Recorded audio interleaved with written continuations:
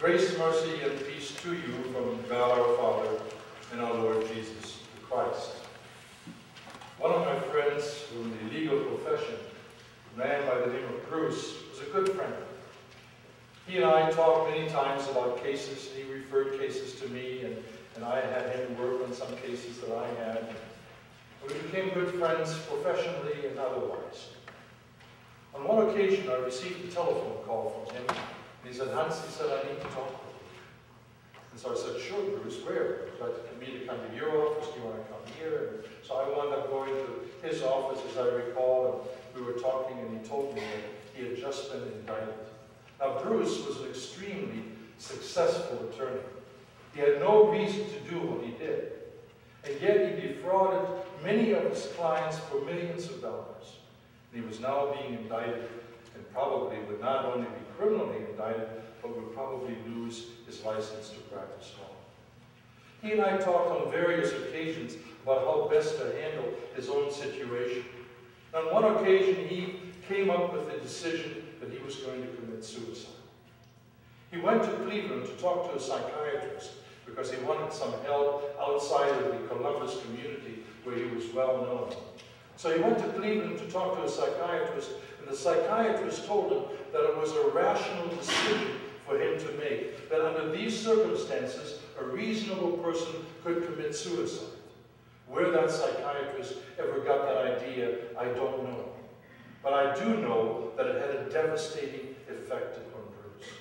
He now set on a course that took him right down to suicide, which he eventually committed at Lake Mead in Nevada, the United States. It's a state, as you know, not the community out here. In any case, he committed suicide. And before he committed suicide, he decided that he was going to live as high as he could. He loved to eat. You could tell that by looking at him. He loved to eat.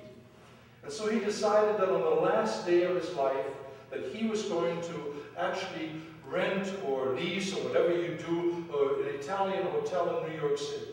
He loved Italian food, and he basically closed down the whole restaurant, and he said, I'll pay you whatever you need, whatever you want for this day. I just want everybody to serve me and to serve the food that I want. That's how he spent his last day before he went off to Nevada, where he committed suicide. How would you spend your last day? What would you do? You might think that that last day is far off. Others might think that it's fairly soon. But how would you spend your last day? If you knew that you only had one day to live, what would you actually do? Would you drown yourself the way he did, literally? Would you drown yourself in sorrow? Would you eat all that you can, in other words, stuff yourself selfishly?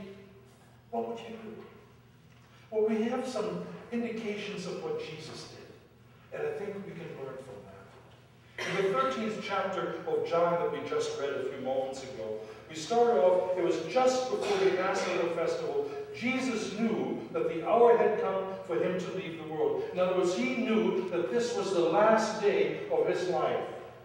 And he went to, that he would go to the Father. And having loved his own who were in the world, he loved them to the end. In other words, even when he knew that he only had one day to spend, what did he do?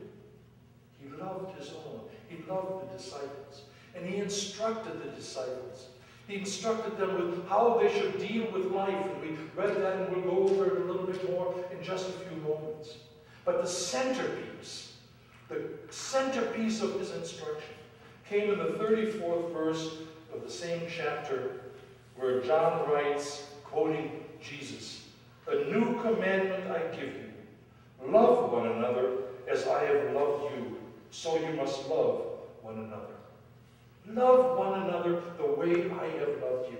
Jesus is taking old commandments. It isn't a new commandment here in the sense that it's never been heard before. It's a new commandment in the sense that he is injecting into all of the old commandments a standard and a vitality that never existed before. It's the standard of what he would do and has done, and what he would continue to do even unto the cross. So he gives a new commandment. He gives it to them, and he gives one to us. So what makes this so new? Well, the first thing is that we are dealing here with a new attitude. Jesus is introducing a new attitude to his disciples. Let's look at this in terms of two dynamics that were going on. You probably will remember reading in Luke in particular, and in Mark and various other places, where the disciples were arguing with one another as to who was the biggest, who was the greatest, who was the most important, who was going to have the most prestige in the kingdom, who would sit next to Jesus. They were arguing about their position in the kingdom of God. In fact, we know from the Gospel according to Luke that they were engaged in this very argument at the very time when Jesus introduces this new commandment. And I wonder whether he was introducing this new commandment partially in order to help them to see how small they were in their perspective, how limited they were, and how necessary it was for them to break out of the usual ways of looking at things, the pecking order that we so often establish even in our societies today. And so that's the first dynamic. The second dynamic that's going on here is that Jesus is doing something that must have seemed extremely strange.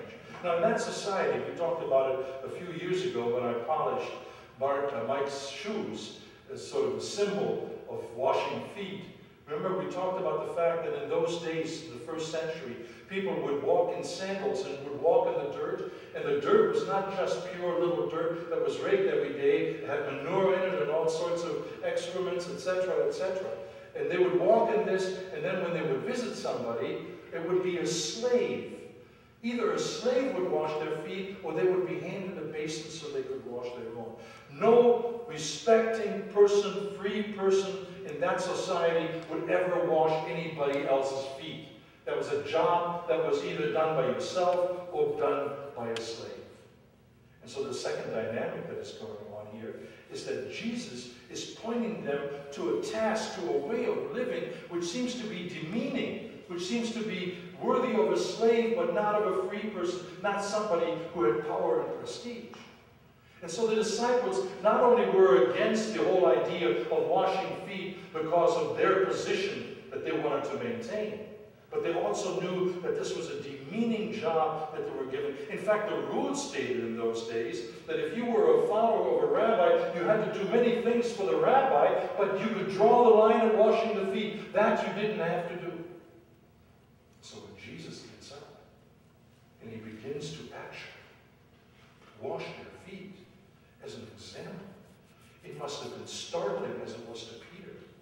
It must have been startling for Peter, because as he said, Lord, you're not going to wash my feet. He couldn't fathom anyone doing that. It broke through the standards of society, the mores of society, in such a significant and decisive way that people couldn't understand what he was doing. And yet it was important for them to recognize, because of the new commandment, which requires a new attitude, an attitude of servanthood.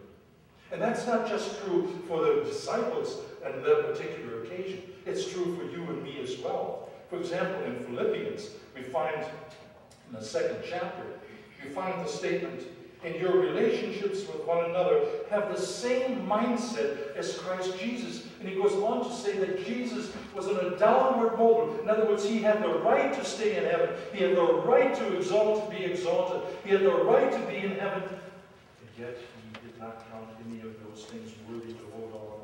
And he came here. Why? To humble himself, to be a servant. As he said on another occasion, when they were again talking about who was most important, he said, don't you realize, he said, I came here to serve, not to be served. And he wants us to accept the same attitude, to have the same attitude. So that's the first thing. It takes a new attitude. And we are challenged, not just the disciples, but we are challenged to have that same attitude of servanthood. But it requires more than that. It requires not just a new attitude. It requires new action. If we read Scripture honestly without sort of injecting our own biases into it and our own desires and our own wishes, if we read it objectively, we'll see again and again that Jesus and the disciples and the who wrote the various books in the New Testament and the Old Testament, they never stop at just having a change of attitude. Jesus wasn't satisfied with them just having a change in attitude. We can't be satisfied with just having a change in attitude. We can't just say, okay, I can accept that. We ought to be servants. Good enough. And stop there as if nothing else were required of us. Because the fact is, as we read in the 17th verse of John 13, we read there, now that you know these things, you will be blessed, what? If you do them. Do you see the significance of the language there? It's not if you will be blessed if you know them. It's not a test that's going to be given to see whether you can check off the right box, whether you can come up with the right answer, whether you can come up with the right multiple choice. That's not it at all. We have to have a changed attitude. But if that doesn't lead to action, there is no blessedness in it. We are blessed if we do them. And what are we to do? He spells it out even more clearly in the 15th chapter of John, where he says, my command is this, love each other as I have loved you. Greater love has no one than this, to lay down one's life for one's friends. You are my friends if you do what I command. Do you see how incredibly important this passage is for us? How incredibly demanding it is? How incredibly important and demanding it is, because we are challenged, not just to have the right attitude, but to be willing to give our lives for our friends. Let me ask you, do you have a friend? Do you have friends? Are you fortunate enough, blessed enough to have a friend? Would you really be willing to give your life for that person? Oh, it might be easy for you to say, sure. Sure I would. Or maybe you are more honest with yourself and you say, I would hope that I would be able to do that, but I don't know whether I can. It's an incredibly demanding standard that Jesus gives to the disciples and he gives to us. But he's willing to do it. I mean, just remember, in the 13th chapter, what do we read? After God had given all things into his hands. Isn't that interesting? After God had given all things, all power into his hands, what does he do? And if God gave me all the power, I can think of a few things that I would probably want to do. Most of those centered on making me better or making me life easier for me. But what does Jesus do? He takes all that power, all those things that have been placed in his hands, and he uses those same hands to serve his disciples and to serve us. But if you're interested in exploring this further in your own mind, let me point you to another passage in the letter of 1 John. In 1 John, in the 3rd letter, we have John again basically reciting what is written here, namely that we are to love one another. And this is what he writes. This is how we know what love is. Jesus Christ laid down his life for us, and we ought to lay down our lives for our brothers and sisters. He really reiterates what Jesus said earlier that we read from the 15th chapter of John. If anyone has material possessions and sees a brother or sister in need but has no pity on them, how can the love of God be in that person? Dear children, let us not love with words or speech, but with actions and in truth. You see the same theme. Attitude, activity, incredible challenging activity to die for your friends. And then we're not just judged on attitude, but on action. But here's what's interesting. What John is doing here, I think, is not only saying that we are challenged to give our life for our friends, which may be sort of in the abstract something, as I said before, that we might be willing to do, but don't really know whether we're willing to do it in the concrete. And then John writes something, and he gives us a way of sort of testing our own selves. And we test ourselves, and he writes, and we ought to lay down our lives for our brothers and sisters. And then he says, Now, if that seems to be so big, something that you can't agree to here, he says, if anyone has material possessions and sees a brother or sister in need, but has no pity on them, how can the love of God be in that person? We might not be able to answer the question as to whether we would give our life for our friend. But we can answer the question whether we're willing to share our material possessions. Perhaps not buy another storage place. Perhaps have a smaller house. Perhaps have less land. I don't know what the situation might be. Whether we're willing to share our possessions with others. And the answer to that question may help you understand the answer to the bigger question. And I was reading that this morning, sort of putting finishing touches on this, trying to understand and trying to see how I might apply this, and the telephone rings. And I pick up the telephone, and there's a voice on the other side that says, do you people have gas cards? And my first response was no. We don't. I don't have a gas card. I mean, I have a card that I can use for gas, but I don't have a gas card. And I was annoyed. I was busy in the higher reaches of theological discussion, trying to understand what Scripture is saying, to come down here and tell you how all of you must give your life and be willing to give your life for your friends. And here's a guy who wants me to take some material possession. Oh, boy, God has a sense of humor, doesn't he? Right in the middle of my trying to understand this text, I get a telephone call asking me to share my material possessions with him. I almost said no again. I came this close. And all my natural tendencies were to say, no, leave me alone. I have more important things to do. But you see, we don't have more important things to do. The reality is, as Jesus says to the disciples in the 13th chapter of John, he goes on to talk about the commandments. We've now looked at the new attitude we have to have, the new action we have to have. He says you also have to have a new community. The new community he describes in the following way. A new command I give you, love one another as I have loved you, so you must love one another. By this everyone will know that you are my disciples, if you love one another. Do you hear that? As a community, we will be recognized. As a church, we will be recognized. As St. Paul, we will be recognized as a community that belongs to Jesus by the way we treat each other, by the way we love one another, by the way we are there for one another. People will look at this congregation and say to itself, is that a place where Jesus is alive, where Jesus is celebrated? They will know our new community by the way we love one another. You see, Jesus knows that his disciples are going into a world where they will be hated.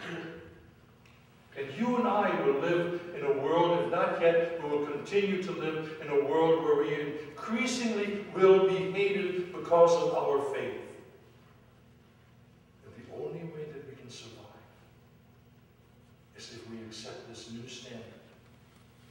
Be known by the way we love one another. A new commandment I give you, to love one another as I have loved you, Jesus said.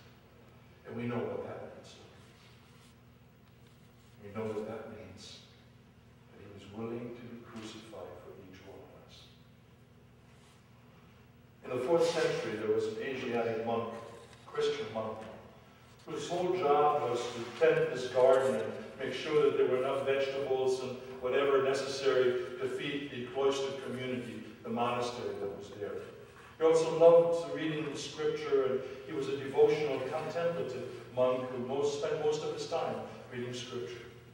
And the other time that he had left over, he spent in his little plot of land, the garden that he had. And on one occasion, he got this feeling that he ought to go to Rome.